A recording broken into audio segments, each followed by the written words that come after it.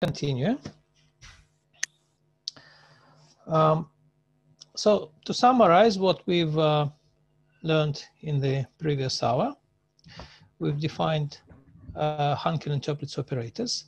So the most important for us will be the commutation relations that they satisfy, namely the interpolates operators are exactly those guys, those bounded operators on the Hardy class that satisfy this, and the Hankel operators are those guys that satisfy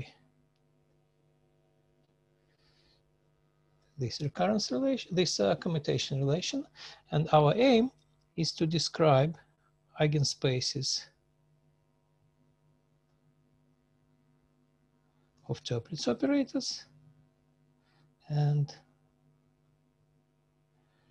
Schmidt subspaces of Hankel operators. So hopefully towards the end, I will be able to motivate why is it eigenspaces for one and Schmidt subspaces for the other one and so on. Okay, but before we come to this, now I will have to change the topic slightly, and I will be speaking for the next hour about the structure of certain class of subspaces in the Hardy space.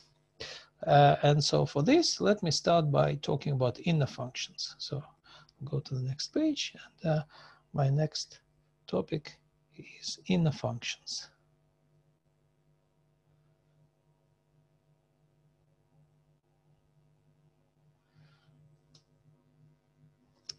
Okay.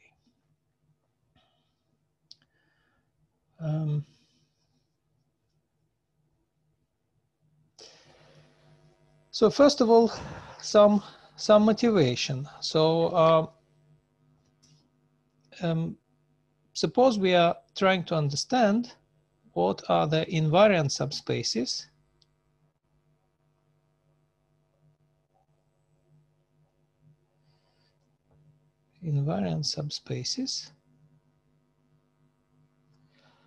of the shift operator.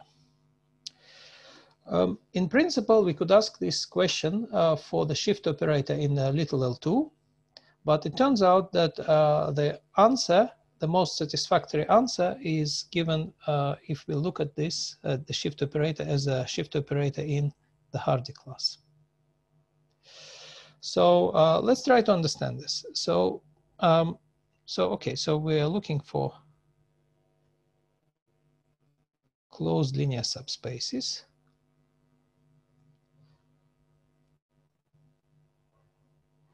such that S maps M into M. So the first hint at what these things could be is the following example. Let's consider an example.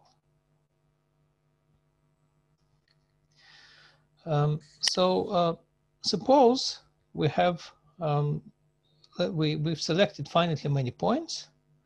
Let's say Z1, etc., Zn inside the unit disk. And suppose our subspace is the set of those F in the Hardy class that vanish at these points.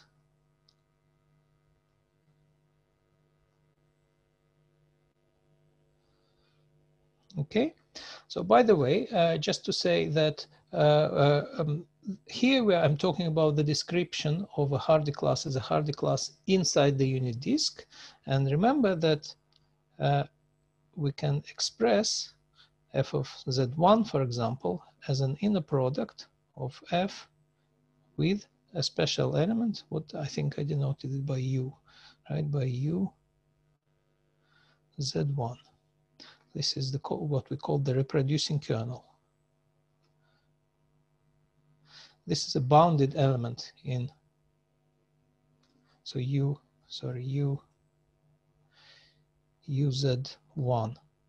of Z is 1 minus Z1 bar Z. So this is a bounded, it's an element in our H2. And so because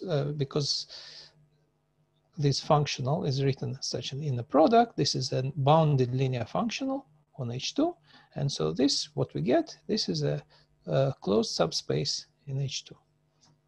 Now it's clear that if a function has zeros somewhere, I multiply it by z, it will still be having zeros there, right? Multiplication by z will not change this. And so this subspace will, of course, be invariant. So this is our an important example of an invariant subspace for z, for the shift operator for S.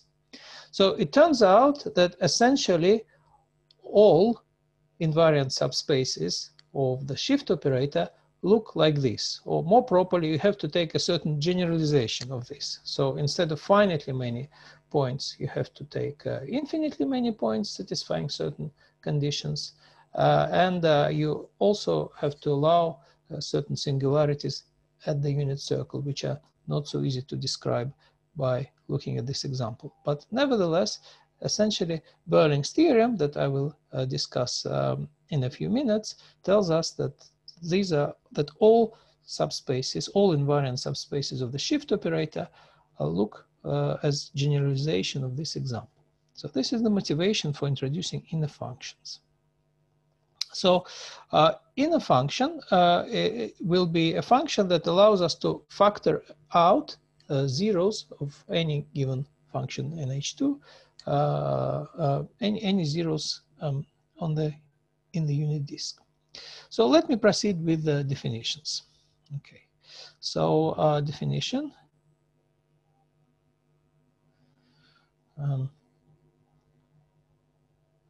So theta in H infinity, remember that H infinity is a bounded analytic function in the unit disk. This is called inner.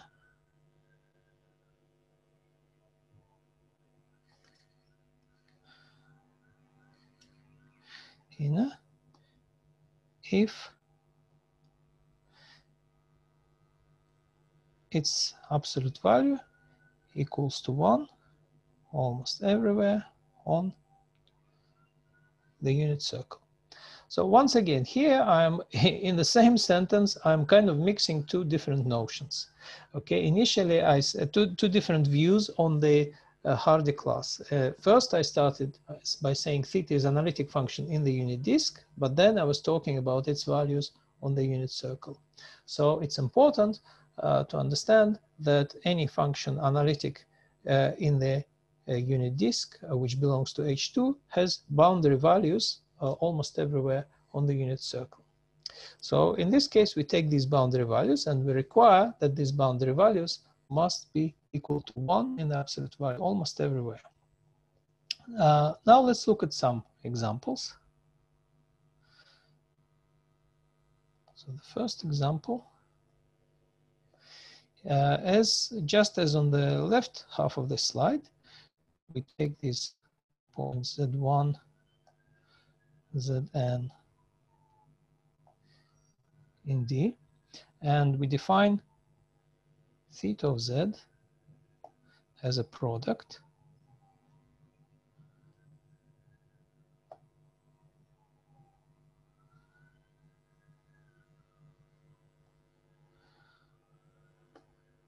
of this form.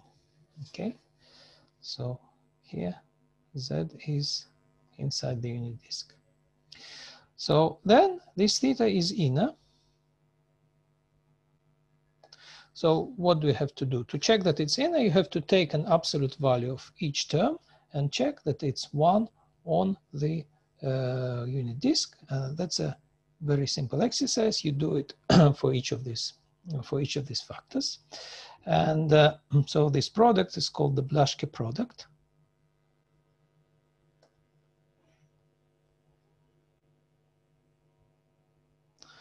Blaschke product of degree n.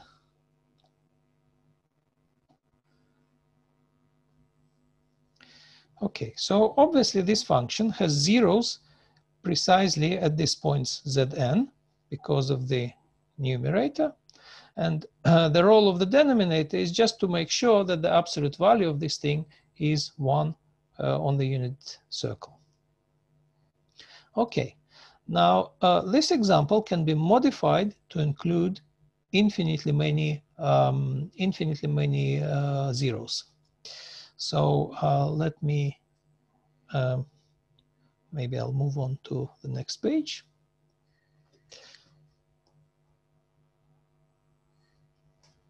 So the next example.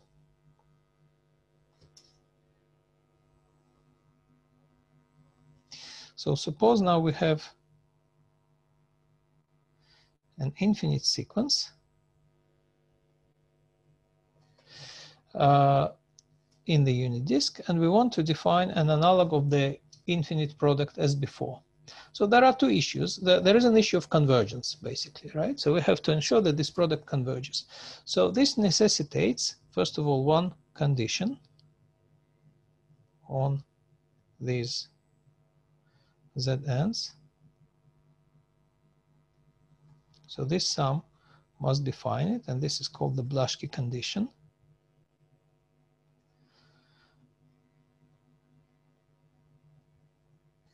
And secondly, in our product, so let me write it down, in our product we must insert some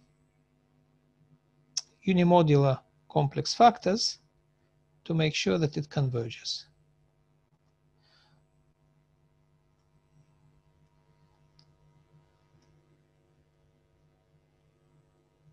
So on the previous page, we didn't have these unimodular factors here because the convergence was not an issue.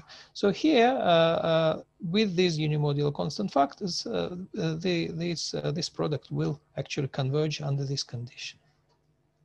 Okay, so again, this is an inner function. Its absolute value on the unit circle is 1. It has zeros precisely at these points Zn. So this is an infinite Blaschke product.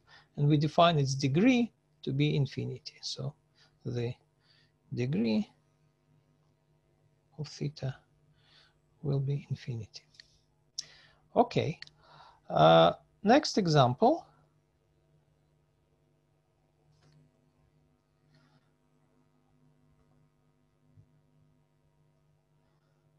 Next example. So suppose we have a measure, let's call it mu.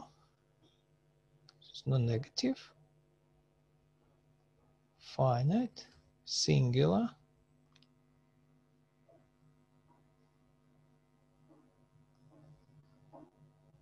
measure on the unit circle. So singular with respect to the Lebesgue measure. So it may be atomic or maybe singular continuous. So then we define an inner function like this.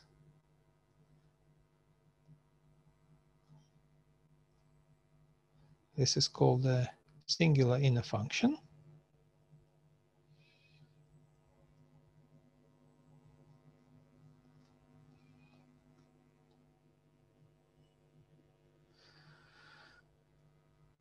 Okay, so this is a singular inner function corresponding to mu. So for example, if our mu has only mass at the point 1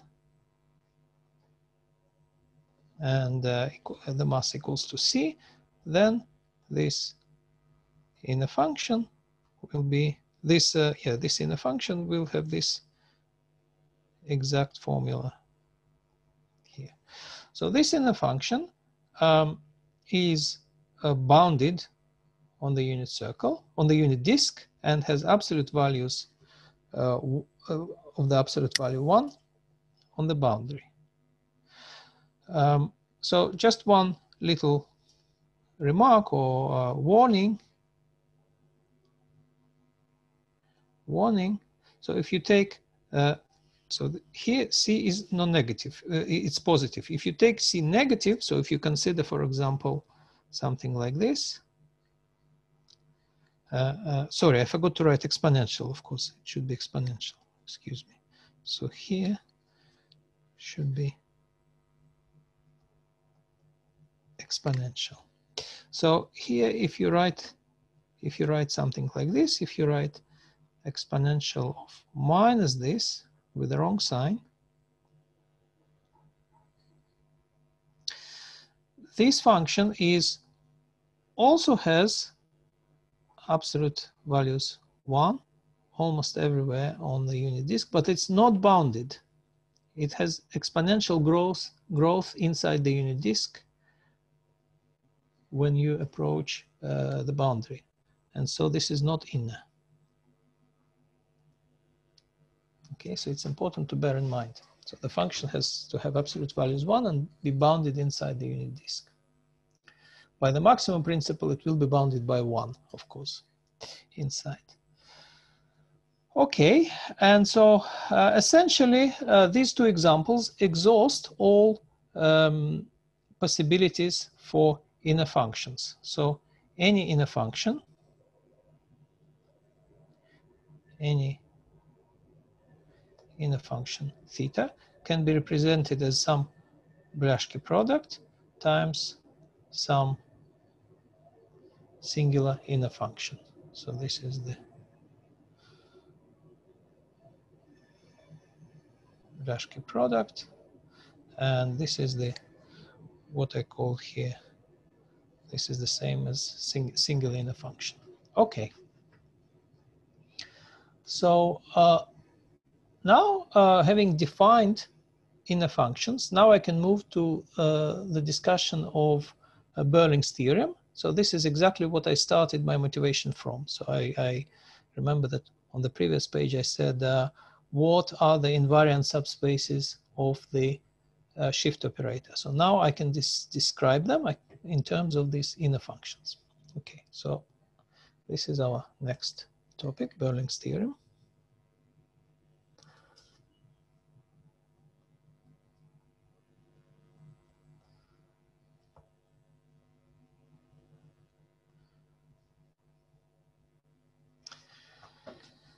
Okay, so let me revisit my first example from the previous page, but let me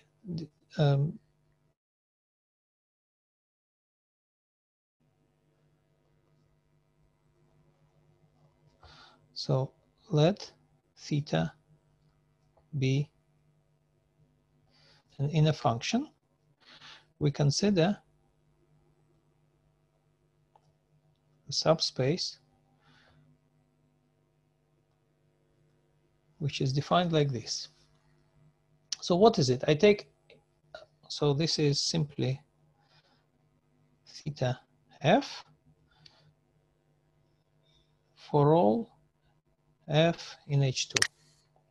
So I take any function in H2 and multiply it by this theta. So notice that because theta has absolute value 1 on the unit circle, it means that the multiplication by theta is an isometry on H2.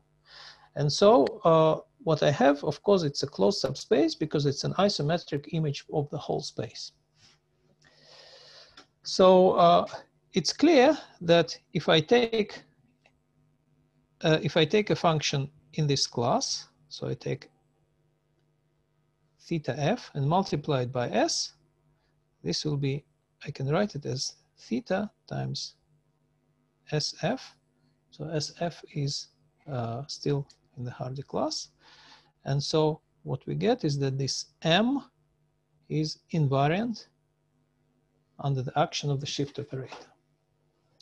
Now Berling's theorem tells us that this is the only example of invariant subspaces for the shift.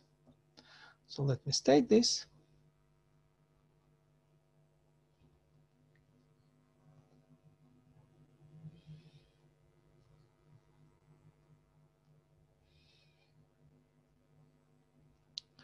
This is 1949.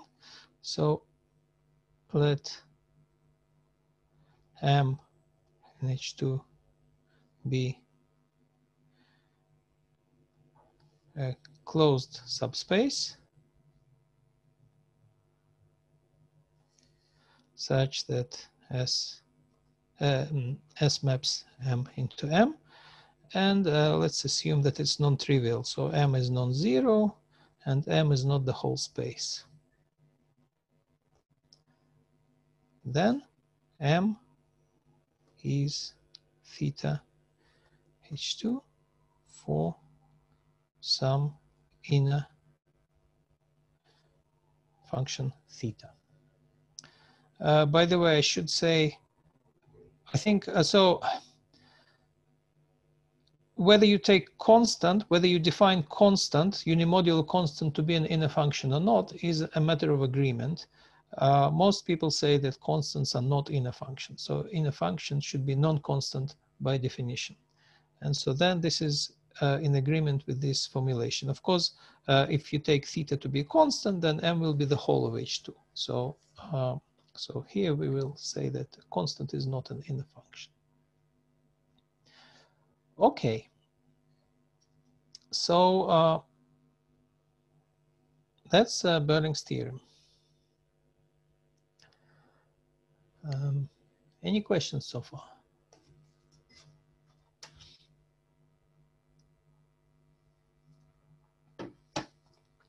So now let me move on and let me discuss model spaces.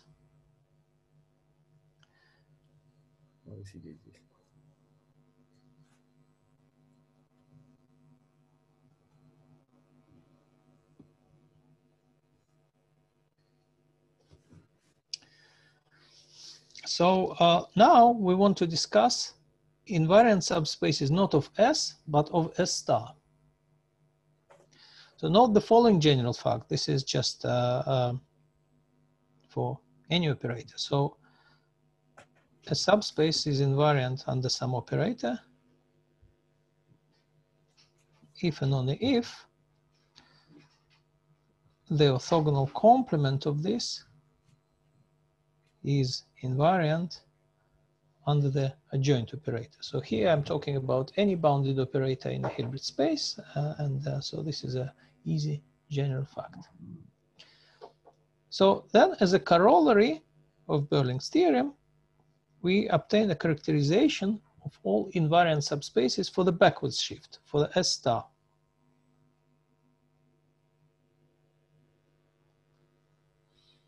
Corollary. So let M be a closed subspace.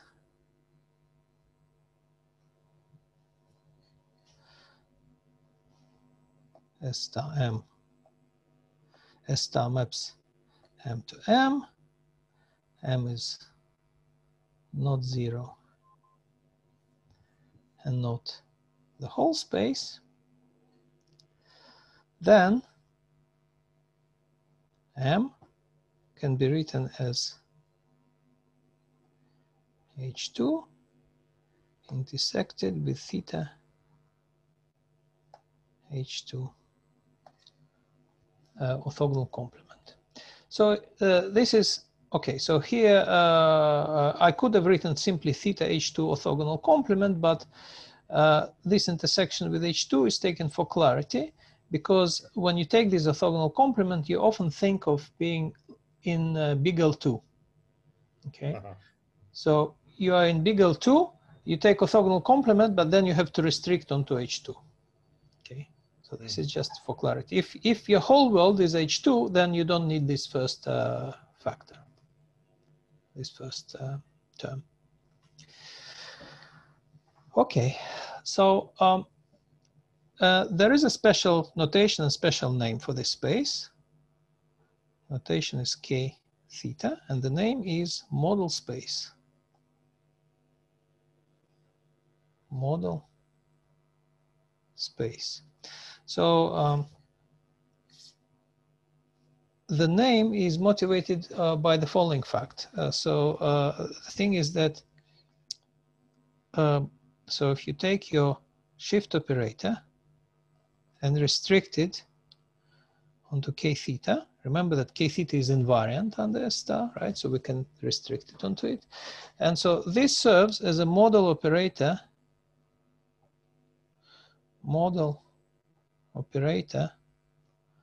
for, let me say, some contractions. So contraction in the Hilbert space is just an operator whose norm is less than or equal to 1. So okay, so if you are coming from, for example, spectral theory of Schrödinger operator or spectral theory of differential operators, typically operators are self-adjoint or unitary, right? So this is one world. So another world, so in the self-adjoint and unitary world, you have functional model, and so it's very easy to understand spectral theory of such operators. Now, if you have non-self-adjoint operators, then typically, okay, if you are talking about bounded operators, then up to scaling, you can assume that the norm of your operator is less than or equal to 1. Then you need some models for such operators. So it's very difficult to construct a model for all operators, for all contractions. It's basically an impossible problem, or models that would be useful. But for some subclasses of contractions, you can do it. And this is one of them. Okay, so I will not go too deep into this, but I will just, this is just to explain why it is called a model space, because this is a concrete functional model for a certain class of operators. Okay, and the reason why I'm introducing these model spaces is because these model spaces will actually be sort of building blocks in the description of eigenspaces and Schmidt subspaces of Toeplitz and Hankel operators. Okay, but for now, let me just sort of give you a brief crash course on those subspaces, on those model spaces. Just say a few, mention a few facts about them. Okay, so let me go to the next page. So first of all, let me write down the condition that F belongs to this model space in several equivalent ways. So what does it mean? Remember that F must be in H2 and F must be orthogonal to theta H2. Now, because multiplication by theta is isometry, I can multiply both sides by theta bar, right? So this is equivalent to saying that theta bar F is orthogonal to,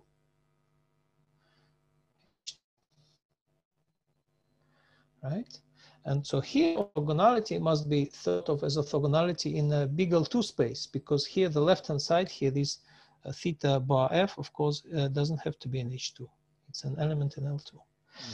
Now, if you have an element in L2, which is orthogonal to H2, then it means that if you take a complex conjugation of this, this will be back in H2, up to the constant terms, right? So remember that if you take elements of H2, so, okay, so let me just write this down, because if you are not used to this first time, it needs to be explained. So if you take a complex conjugate of an element in H2, then it will be here up to the constant element, so the constant n equals 0 term. So coming back to my description of F being in k theta, we see that we can rewrite this as taking complex conjugation and taking care of the constant element.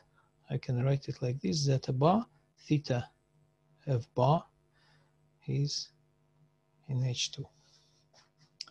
Okay, so that's an equivalent description. So I take my function F, which was originally from the Hardy class. I take its boundary values on the unit circle, take a complex conjugation. Of course, this is no longer in the Hardy class, but then I multiply by theta, multiply by z bar, and this turns out to be in H2. This is an equivalent description of my k theta class. So much of the analysis in Hardy class is about this kind of algebra, right? You see what we are doing here. It's not really analysis. It's some algebra, sort of pushing these theta symbols around, rewriting some orthogonality relation and so on. This is sort of, I'm trying to give you the taste of these things. Okay, so now let's consider a couple of examples of model spaces. So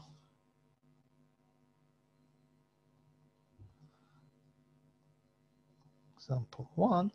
So here, assume that our inner function is just z to the power n. Okay, so what is it? What does it mean? What is k theta?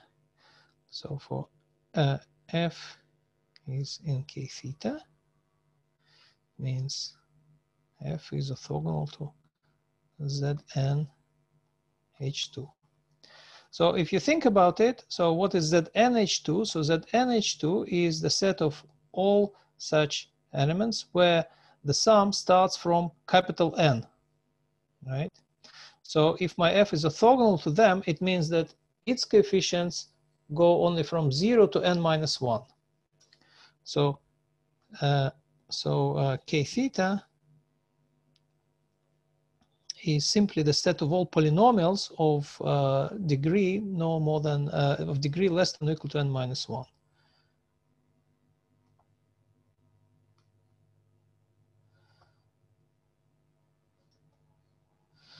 Okay, where a naught, etc., a n minus 1 are complex numbers. So it's just as simple as that. Next example. Consider the finite Blaschke product. So let theta of z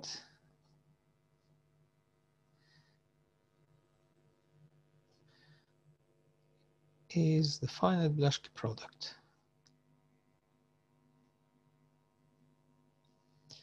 So then, in this case, what does it mean for f to be in have zeros precisely at these points, Zn, and so f being orthogonal, so f being in, okay, so let me first type, not with f, but with some other guy, g, right? So let's say g is in theta h2, means precisely that g u zn is 0 for n from 1 to n. Remember that u zn, these are the reproducing kernels. So if so, g this inner product would be the value of g at Zn, and we require that this value is 0. So look, the condition that g is in theta h2 means that g must be orthogonal to these reproducing kernels. So that means conversely that if we go to the orthogonal complement of such g, this is the span of those reproducing kernels. Okay, so you can see that as a consequence, this k theta is simply the linear span of those u zn and from 1 to n. I'm assuming that n are not repeated. So if they're repeated, you have to so you can have a root of multiplicity, roots with multiplicities, then you have to have derivatives of these reproducing kernels and so on. So, but the idea is exactly the same. Okay, so these are two sort of key examples of model spaces that help us to understand it. So first of all, a few kind of informal words. So model spaces are simple building blocks for many kinds of theories in the Hardy class. So think of some analogy in terms of, for example, if you are describing, for example, spectral theory of some differential operators, you need some subspaces in your L2, right? So you need Sobolev spaces or some smooth classes and so on. So in the Hardy class, if you want reasonable subspaces, this is typically tends to be more algebraic description. because the condition of analyticity is very rigid. And so these model spaces are extremely useful tool. They come up in many aspects of Hardy class theory, and they're building blocks for many theories. So let me mention without much detail a few aspects of this theory. So first of all, theta vanishes at 0 is the simplest case in some sense, and it's equivalent to 1 being in k theta. Okay, so indeed, if 1 is in k theta, it means that 1 is orthogonal to all of theta h2. For example, 1 is orthogonal to theta. And remember, if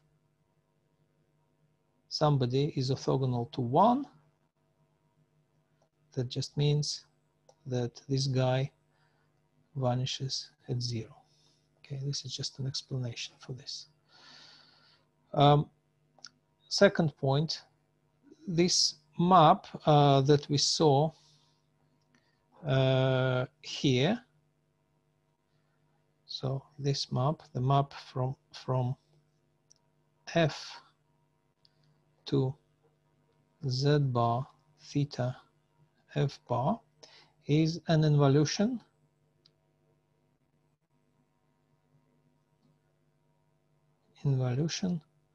on k theta. So in fact, not only this guy is in H2, you can check by performing sort of simple algebra along these lines that it's also in k theta. It's also orthogonal to theta H2.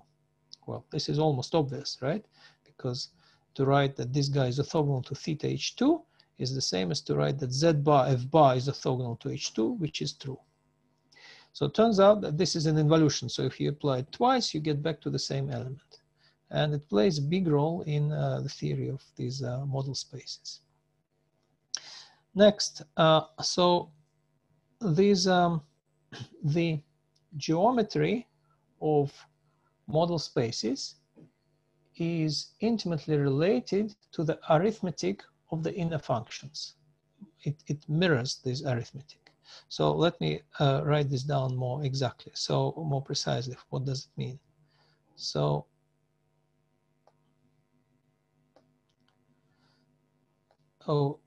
we have this inclusion for two model spaces, if and only if theta 1 divides theta 2. So this notation is from I don't know, number theory or elementary arithmetic, divides, but what does it mean? So theta 1 divides theta 2 means that theta 2 is theta 1 times phi, and phi is another inner function.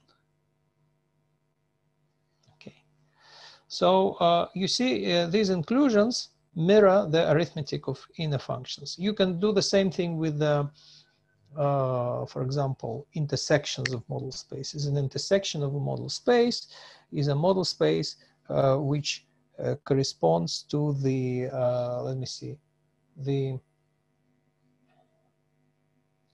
least common multiple of these two, theta 1 and theta 2. And the span corresponds to the span of the two corresponds to the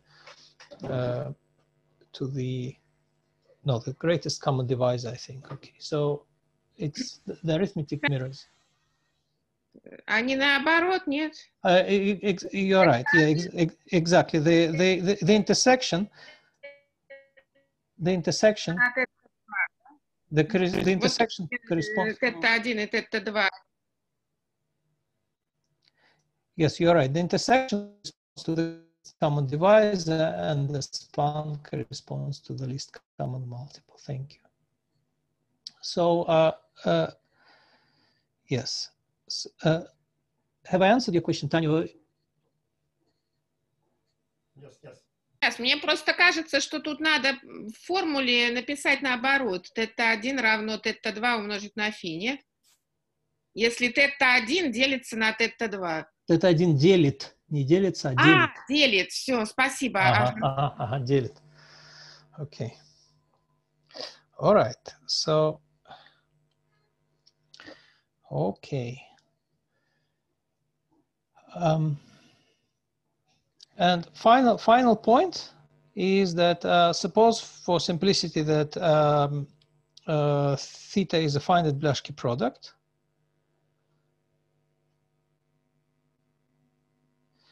So then the spectrum of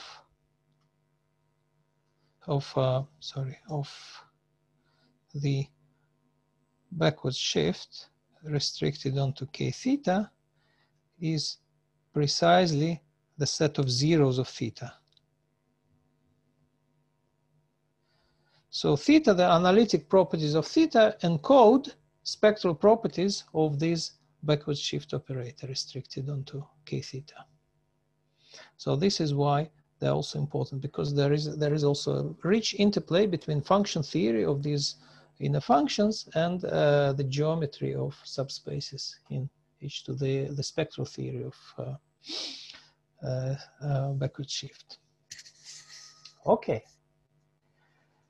So now I think the introductory part is kind of coming to an end, and we are diving deeper into the theory of those inner model spaces.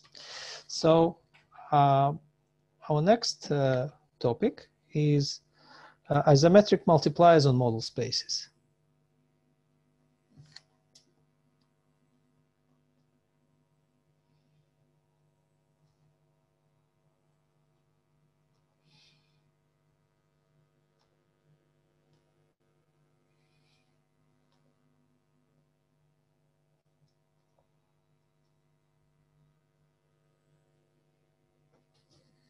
So if most of the previous parts were known by 1950s at least, this is a topic which originated in late 1980s, mainly due to the work of Saracen and his and people around him.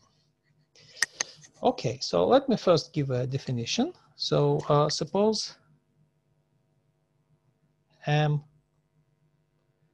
is a closed subspace in the Hardy class.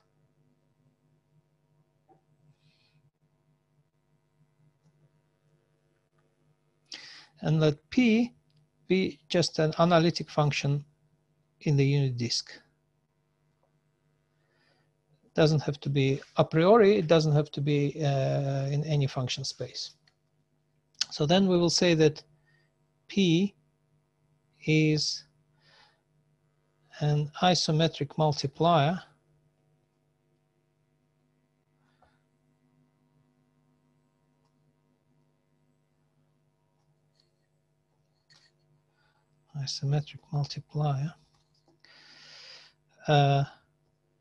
on M if for any f in M the product P times F, so here this is the product which is taken just as a product of two analytic functions inside the unit disk. So if this product turns out to be in H2 and the multiplication acts as an isometry. Okay. One simple remark, that if our space M contains the element 1, then if we take for F here this element 1, then we see that P automatically must be in H2 and its norm must be the same as the norm of 1, that is 1. Okay, so then in this case, luckily, P is actually in H2 and its norm is 1. So in most cases, you at least for model spaces, as we will see soon, isometric multipliers are always in H2. Okay, so if we have an isometric multiplier, on a space M, then we will write PM for the image of this multiplier. So that is simply the set of PF, where F is in M. So now actually we have everything in order to give you a glimpse of what is the two main results that I'm going to prove in this mini course. So it turns out that all eigenspaces of Toeplitz operators have the form P times model space. And the same is true for all Schmidt subspaces of Hankel operators. So this is why we are looking at these subspaces, at these model spaces and isometric multipliers. So before coming to these results, let me just discuss in a little more detail this topic of isometric multipliers. So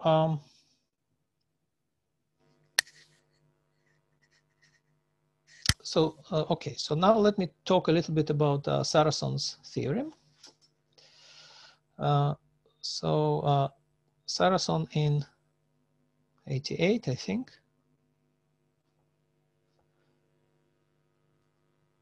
described all isometric multipliers on k theta, on model spaces. So to give this description, let me just mention the following simple fact.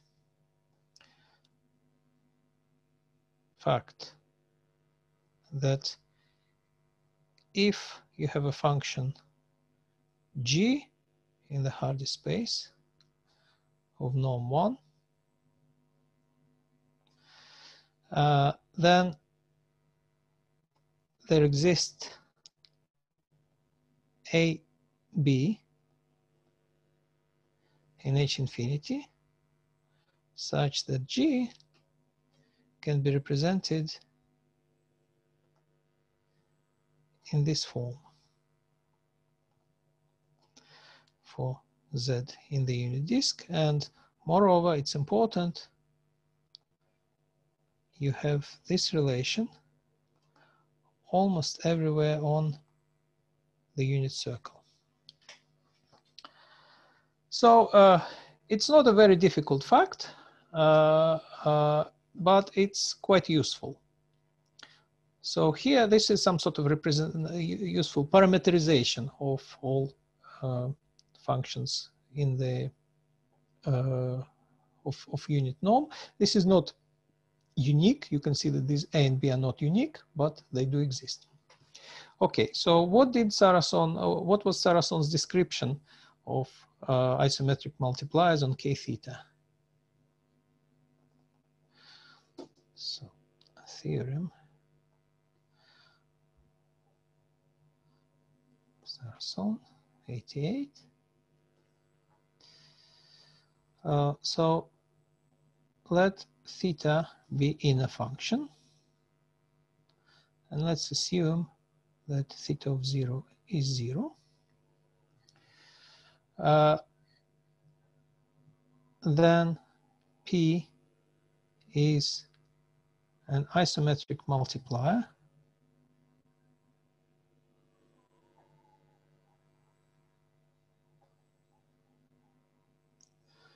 on k theta if and only if there exist A and B in H infinity, sum squared equals to 1 almost everywhere on the unit circle, such that this P can be represented in this form. Am I writing it? Yes. Like this. Okay, so in other words, if you look at, okay, so the logic is as follows. So suppose we have some P, and we are trying to understand whether it's an isometric multiplier on K theta, where theta is an inner function with theta of 0 equals 0. Now, by this remark, we know that P should better have norm 1, right? Because otherwise it has no chance, right? Because we know that theta of 0 equals 0 means that our K theta contains the element 1, and so this P must be of norm 1. Now, according to this fact, we can represent this G in this form. So Saracen says that this P will be a multiplier if and only if the denominator part, B, is divisible by theta, right? Theta divides the denominator. That is Saracen's result. So what I want to do in the remaining of this hour, I want to prove the easy part, sort of the easy part of the easy case of this theorem. Okay, so the full theorem is completely beyond the scope of this. It's the proof is not so simple, but I just want to look at one particular argument that we can do here. Okay, so let me move to the next page. Okay, so let me just call this some ideas of proof.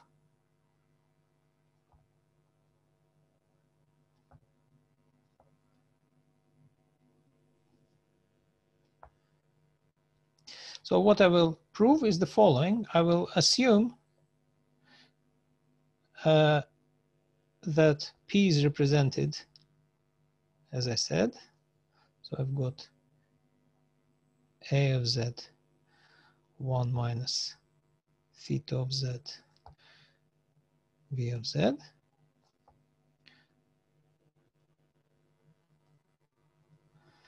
And I will prove that this P must be an isometric multiplier on K theta. So the proof depends on some very nice algebra. So I write P absolute value squared as follows on the unit circle. Okay, so this is 1 minus theta B squared on the unit circle. Remember that we have this relation on the unit circle, and so I write the numerator as 1 minus B squared.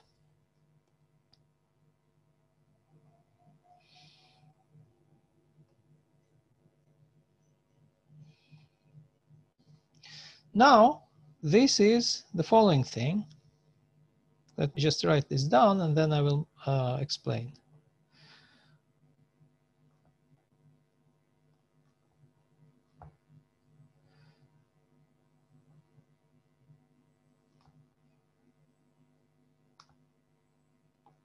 So this is just algebra with complex numbers, nothing else. Okay, so if I just put these fractions under the common denominator, downstairs, of course, I have modulus of 1 minus theta b squared, and upstairs, you know, if you tidy everything up, you will see that because theta is unimodular, some terms will cancel, and I will get just 1 minus b squared. So it's the same thing.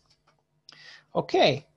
Now the trick is as follows. Let's multiply both sides of this equation by mod f squared and make some rearrangements. So let me do this. So I've got p squared equals squared plus, and now the second term I will write it as follows. B f over 1 minus theta b. And here I have theta f bar. And similarly, the next one, I've got b bar f bar, 1 minus theta bar b bar. Here, theta bar f. So why did I write it in such a strange form? Let's look at it. So let's look at this term. So I write it as I look at it as a product of two terms. this one, and this one. So this one, the first one, is clearly in H2. All right.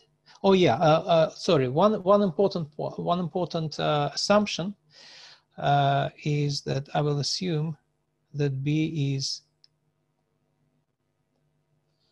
strictly is bounded away from 1. Because there is a problem. If B approaches 1, then the denominator may be 0, and I don't want this problem. Okay, so I will assume that B is bounded away from 1. So in this case, the denominator is very nice. The denominator is bounded away from 0. The numerator is something in H2. So certainly the whole thing is in H2. Now, look at the second bit, right? Look at theta f bar. So remember that, yeah, theta, now what is theta? Theta is an element in the model space. And remember that this means precisely that z bar theta f bar is in H2. Equivalently, theta f bar is in ZH2. Okay. And so the second term here is in ZH2. Okay. So that means that this whole first term will be in ZH1. So, well, like in L2, the product of two L2 functions is an L1 functions. Similarly, there are Hardy spaces with exponents other than 2. So here I'm operating with Hardy class H1. So the important part is that now let's integrate this guy over the unit circle. So when we integrate, the important part is that the integral of this guy will be 0 because its Taylor expansion starts from Z, right? It's ZH1. So the constant term is 0. So now, so the same applies to the second guy. The second guy, this guy is just the complex conjugate of this red guy. So if I integrate it, I also get 0. So all in all, when I integrate the two sides of this expression over the unit circle, I get the following.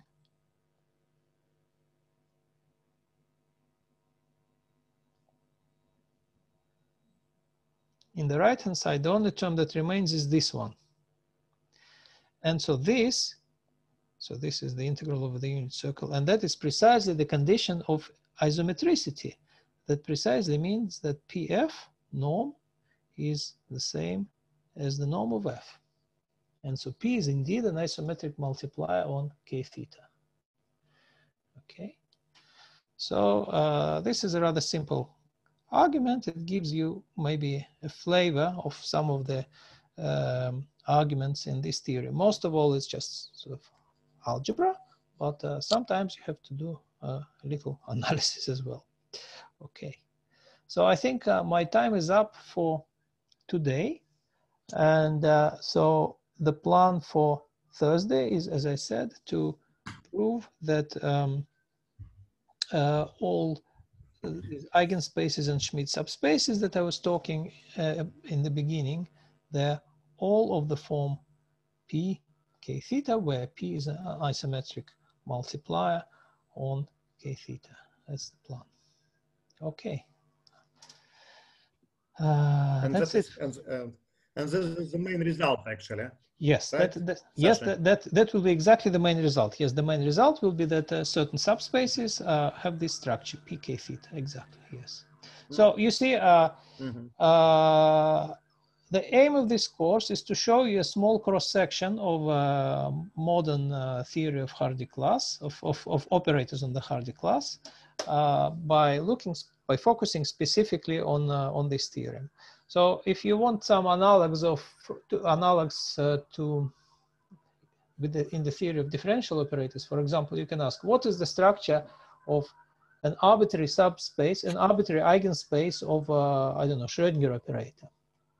So it's hard to describe, but you know a few things about it. It's better consist of smooth functions, for example, right? Because it's a solution to an elliptic differential equation, and so on, right? You have some description of it as of a most general subspace. So here, this is the same story. You're asking about the description of some subspaces that appear as eigenspaces in the analysis of some very fundamental operators and acting in the Hardy class.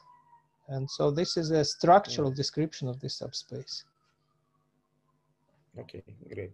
Mm-hmm. And Sasha, I have get several letters from colleagues who are asking to look at the recording of your lecture, because they were giving their lectures, or students were following some lecture courses during this time. And is it possible to put the recordings on the absolutely, you have my permission. Absolutely, yes. Okay, yes. Thank you very much. Yes. So what I will do, you know, when I was preparing these lectures, I was going to follow some plan, so I gave a version of this mini course in Barcelona last year. But when I was preparing this, I decided to change a little and give it more broader, not just focusing on Hankel operators, but talking about tuplets as well and giving a broader picture. So the lecture notes that I originally sent to you, I think I will revise them substantially after I'm finished with the lectures to make more in line with what I'm talking about.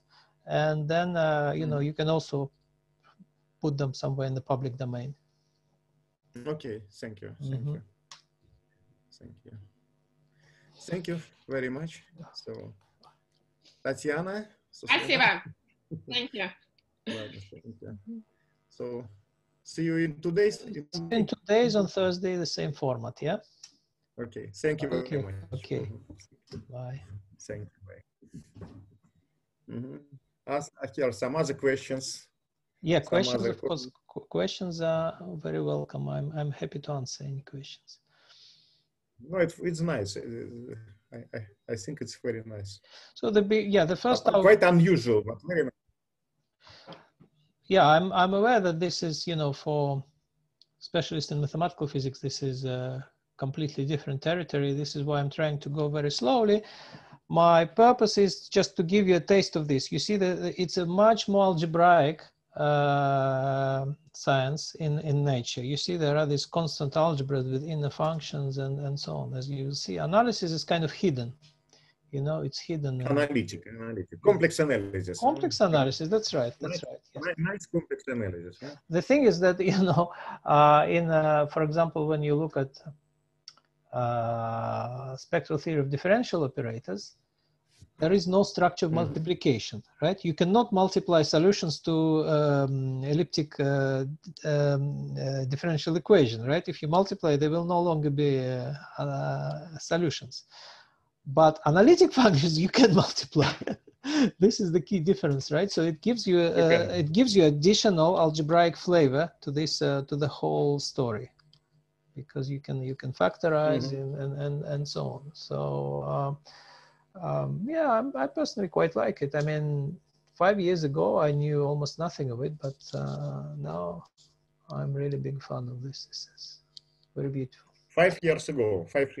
About 5 or 7 years ago, yes, I started working on Hankel operators. Appeared in my work when I looked at the problem of describing functions of self-adjoint operators.